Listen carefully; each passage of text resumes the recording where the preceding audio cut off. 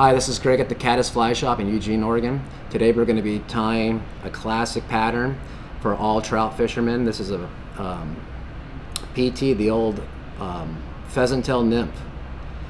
As you can see, it's going to be a little variation today than your classic pheasant tail. We're going to be using some CDC to give it a really beautiful motion while it's drifting in the water. And we're also going to be using a jig hook with a 60-degree bend along with a slotted tungsten bead from Hairline. And let's go ahead and get this going. I'm using a 140 denier Danville brown thread, and I'm going to be tying this fly today in brown, but I recommend different shades of brown, different shades of olive, and different shades of tan for this fly. Very similar to the different colors I would recommend using a hare's ear. So I'm laying down my brass wire, and this is a size small, by the way, just on the side there. And then I'm going to be grabbing about, I don't know, 4 to 6 of these different barbs off of this brown pheasant tail fiber.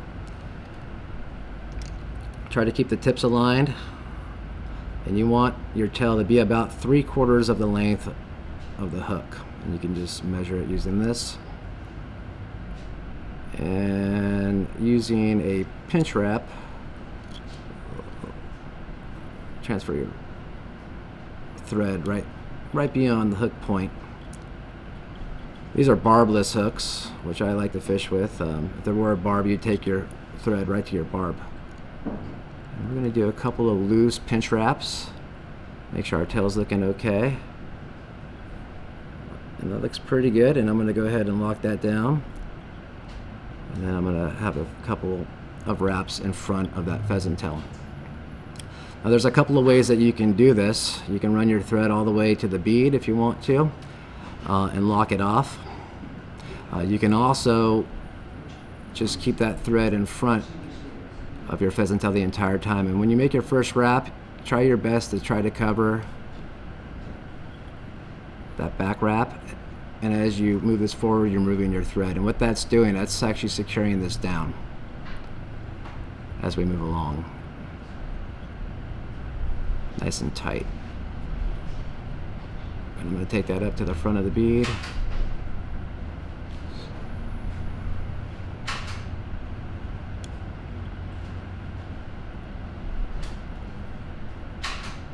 And I'm going to lock that off. Now I'm not going to be putting any type of wing case on this today, but you could put a wing case if you wanted to use this pheasant tail. You could tie it back and then back over itself. And then carefully grabbing your wire, I'm going to do some counter wraps. And the counter wraps will really lock in that pheasant tail.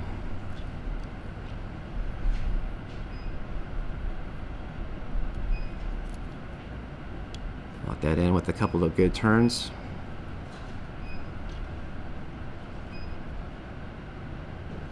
And you can go ahead and spin that off if you need to, or cut it off.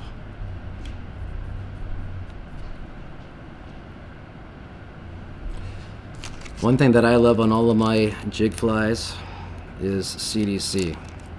This is a material that the Americans discovered in the 1980s after coming back from New Zealand. This feather comes off of the, let's just say, the rear end of the chicken, and so you have a lot of glands there, and in those glands you have a lot of oil. So this is a very oily feather, but it has a lot of beautiful movement. And when you buy these, it's so much better nowadays, but you really want a very dense fiber if you can find it like that. But I'm going to tie this in just by the tip, and I'm going to kind of use the feather itself to measure the length, and this is going to act as a wing or legs. I like them to go slightly beyond or just to about the hook bend. Some of my flies I'll even go bigger than that or longer. But I'll just tie this in by the tip, lock it in there, just a few wraps. I like pushing it back, lock it off again, that way it just doesn't pull out. We've got to wrap this. You can use hackle pliers if you have them. I don't need them because I just don't have them right now. But I'm going to do about 1 to 3 turns. This doesn't need to be super dense, but that's just personal preference. I'm going to lock that in. Stroke those fibers back. Cut off that. Stroke the fibers back. Lock them in. If you have any oddball little strands, just go ahead now and pull them off if you need to.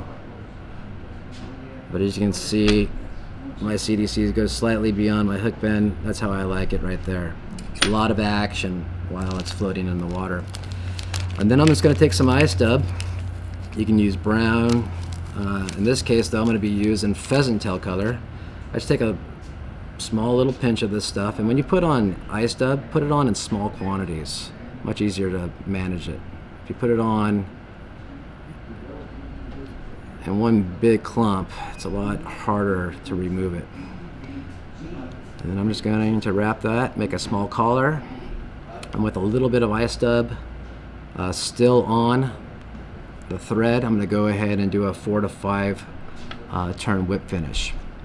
I don't have my whip finishing tool right now. I'm not very good at doing it by my hand. But since I am going to be gluing this, I'm just going to do 2 half hitches, like so. I'm going to cut the thread out.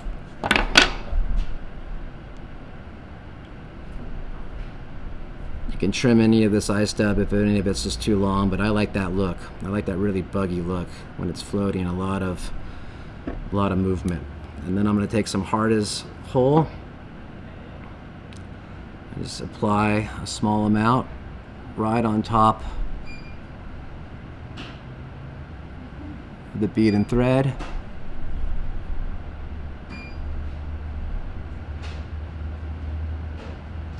Looks like I got a little.